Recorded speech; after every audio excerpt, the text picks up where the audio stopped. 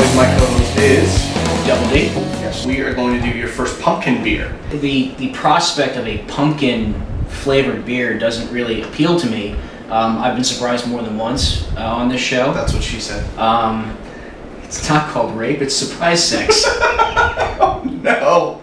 And well, I was trying to get through one episode without anything that was needed to be cut out, and that was yeah. Keep it in. All right. That's what she said. So anyway, having a pumpkin ale, I've never had pumpkin ale. I'm not really.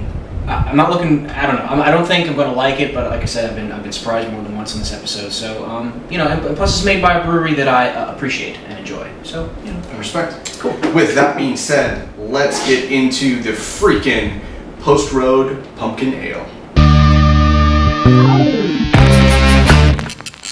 Yeah. Come on. Welcome. Yeah. Huh. Plenty of room for everybody, man. Okay, so as far as the head goes, it's still got a good frothy head to it. Mm-hmm. It's nice, white and creamy, and lacing as well. If you swirl it around the glass, it sticks to it, which is big doings. It's good stuff. As far as the nose goes,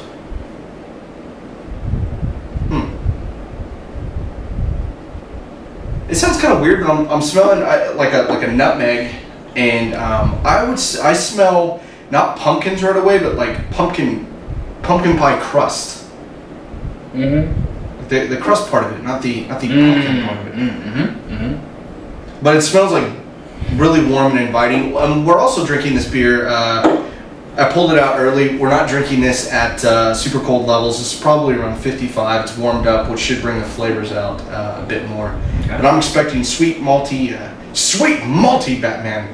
I'm expecting some pumpkin notes in there. It's weird because I'm getting like a little bit of a. Every time I take a sniff, I'm getting a different scent. Like I got a little bit of the pumpkin pie, very very faint, very undertone pumpkin pie. Other times there's kind of a, almost like a, is it the cinnamon? When you said nutmeg, is it the cinnamon type? Cinnamon. The other thing as well is to cut you off, is a lot of carbonation's coming off the bottom of that. It's still streaming off. It looks like champagne.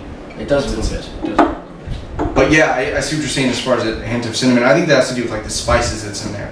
It does say ale brewed with pumpkin and spices. So well, if I could read, I could have done that.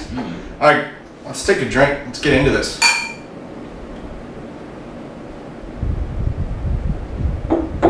The finish is different than I thought it would.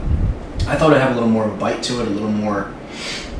I thought the malty, it would be more malty. Yeah. It's not. It's very dry at the end. Like it's a really dry beer. It's like a lot of beers when you drink it goes down and you taste every taste from the front of the tongue to the back of the tongue, and then it kind of goes down.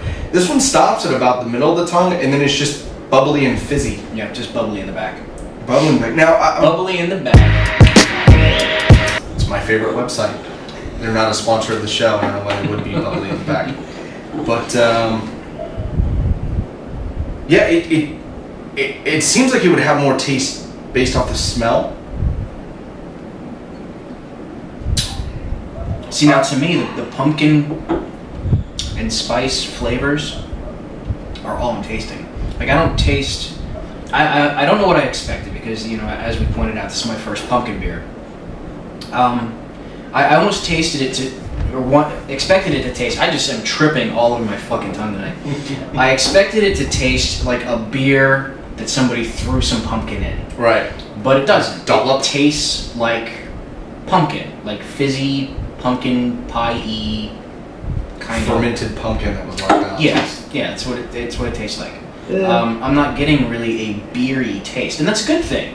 It's a good thing because whenever I have a flavored beer with anything, that it's usually beer with somebody squirted some flavor in it and it just tastes like shit.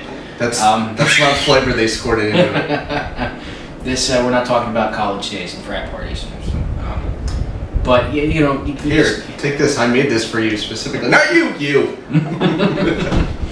Your friend can't have any. Bad. Right. So yeah, I mean, all I'm tasting is a pumpkin, and it's good. It's good. I don't know how many of these I could have, but that's a good point. I don't think I would have more than just this half a one that I've had, or I probably could finish the bottle.